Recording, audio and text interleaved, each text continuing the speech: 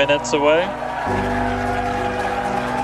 We have closed out the prop load on the booster and on the ship.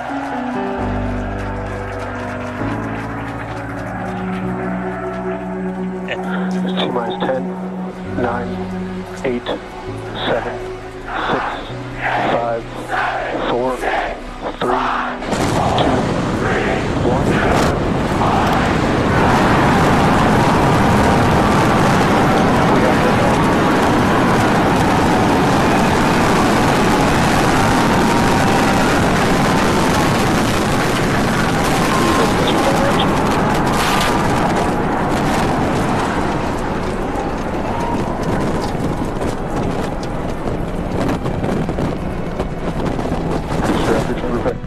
Booster and ship, avionics, power, and telemetry nominal. Acquisition of signal, Corpus Christi.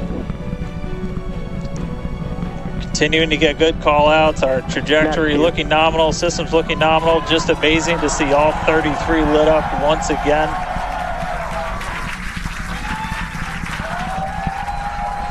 At this point, we've already passed through max Q, that maximum dynamic pressure, and passing supersonic, so we're now moving faster than the speed of sound, getting those onboard views from the ship cameras.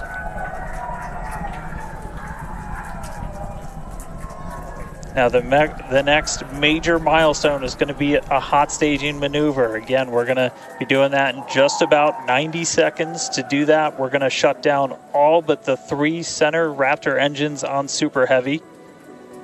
That'll be our 3 lights go out in the middle, and then we'll see the engines ignite on ship, pushing it away.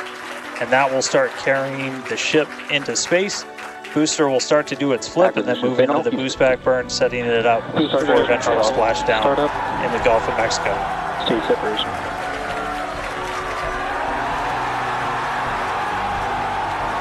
Boost back startup.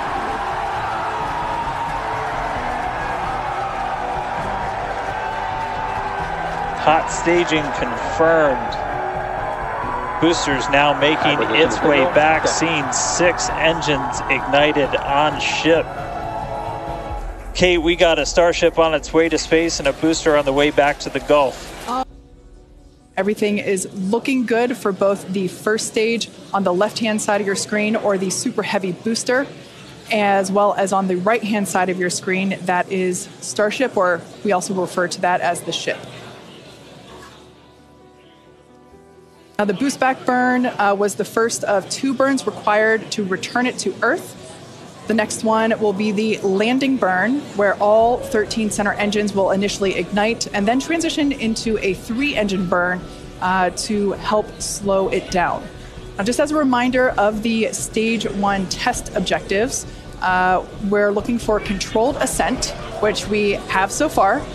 Stage separation, which, gorgeous, we cruised right through it. As well as on a nominal trajectory. Good news there, telling us that the path that Starship is on is good. Now, Starship's second stage is still firing its engines, and as you heard, following planned flight path. The ship objectives, we're looking for hot staging, again, cruised right through that. We're looking to demonstrate controlled ascent, as well as orbital insertion. Now, the bottom right-hand corner of the screen shows the ship engine graphics, so be sure to keep an eye on those. Yeah, Kate, this is just a phenomenal test so far. Super Heavy is performing beautifully today. It's on its return leg of the journey. Ship continuing to burn its 6 engines, those larger circles, the Raptor vacuum engines. So for landing burn, we're going to expect to see the 13 center engines light, rapidly bring down the booster's velocity, and then just the 3 in the center for splashdown. Let's see if that'll work.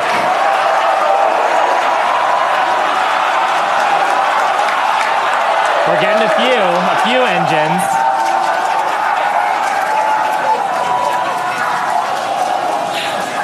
And acquisition of signal. Let's see if we can get some other video of that. Now, this is a test objective today. It is still something that we're attempting to learn. And to make it that far, to demonstrate the controlled re-entry up to that point is pretty darn good. Ship continuing to look nominal with its ascent burn. Where vehicle operators are standing by. Now, the next milestone coming up is in less than a minute. At that point, ship will, or I'm sorry, actually it already has. Starship engine cut off. There we go.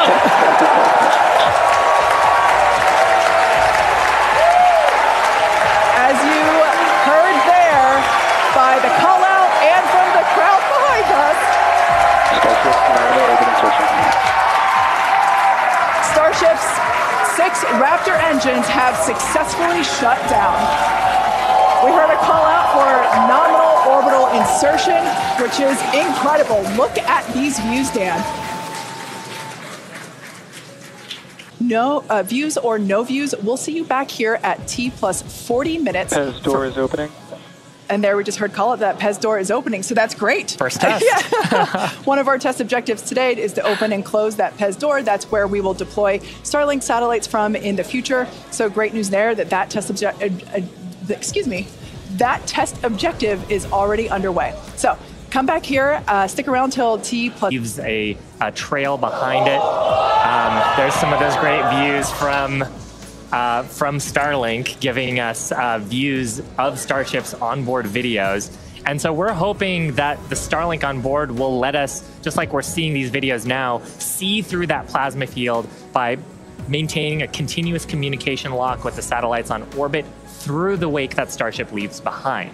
Now, this is only the second time that we're testing Starlink during re-entry. So even though we do have these great visuals now, don't be surprised if we manage to get some signal hiccups through. We're still learning about what that wake will actually look like in practice and whether we're able to get that live continuous high-speed data during. Whereas this onboard view that we have is on the end of a flap. Starship has front flaps and rear flaps in the vehicle. So we've got 4 of those. And oh man, we can see the heating on those flaps as we're starting to re-enter the Earth's atmosphere. This is where the Earth's atmosphere is doing the work to slow us down. Now, like we said, this plasma field is, wow, what a view. We hope to maintain these views throughout. Starship is so big that we're hoping that the plasma field doesn't entirely blanket the entire vehicle. Right now, it is not. The Starlinks are still... brought to you by Starlink. Yeah, the Starlinks are still communicating and still capturing the data and the video that we see here. I mean, Shiva, this is just absolutely incredible views. We've never seen anything like this before. This is the biggest flying object ever in space. Absolutely, Kate. And it's important to note, with the ascent burn that we did was to get us to orbital velocities, even though we were on a nearly orbital trajectory. So the heating and the loads that Starship is going through right now are what it would be getting if it were recovering from an orbital mission. And just the fact that we have views through entry, this is incredible. Yeah. Again, this is the furthest and fastest that Starship has ever flown. And you can definitely tell by the crowd here in Hawthorne. The heat shield tiles doing their work. We talked about it earlier. Up to 2,600 degrees Fahrenheit that those heat shield tiles are dissipating as we are re-entering.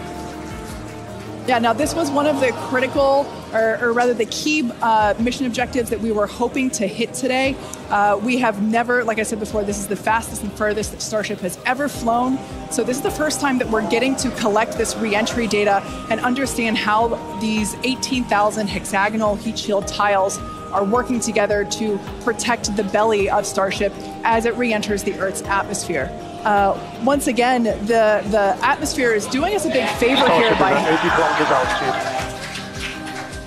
The atmosphere is actually doing us a huge favor here by acting as a braking system for Starship as it re-enters the atmosphere.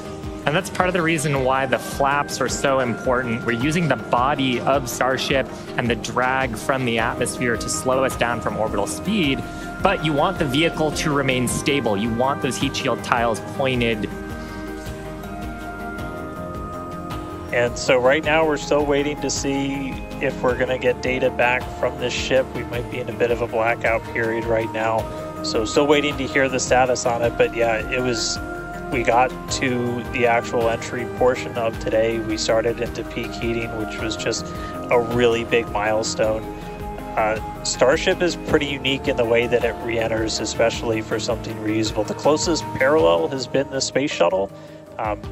When we're comparing Starship to like when we bring a Falcon 9 booster back, we're talking about 20 times the energy given the velocity that we're moving at, and all of that energy just gets converted into heat, and then we need to use those tiles to just help dissipate that heat. They're not ablative like you would see on something like Dragon, which uses an ablative in the capsule shape, so they are these tiles that are made to be reusable.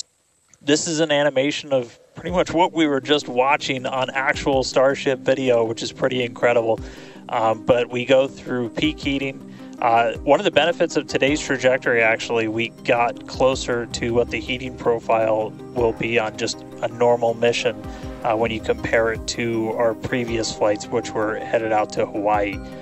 So we go through peak heating, and then we hit subsonic, and then Starship splashes down in the ocean. Again, we're not doing a landing burn on this flight, and we're not expecting Starship to survive the impact. We're not going to be recovering any of the hardware. For now, though, we are just still waiting to see if we're going to get some signal back. We're currently at a loss of signal with Starship. Don't know for sure what its status is, and so we're just continuing to listen in. But it was pretty incredible seeing the flaps really do their thing to maneuver the vehicle as it's moving through hypersonic. One of the big trade-offs between something like shuttle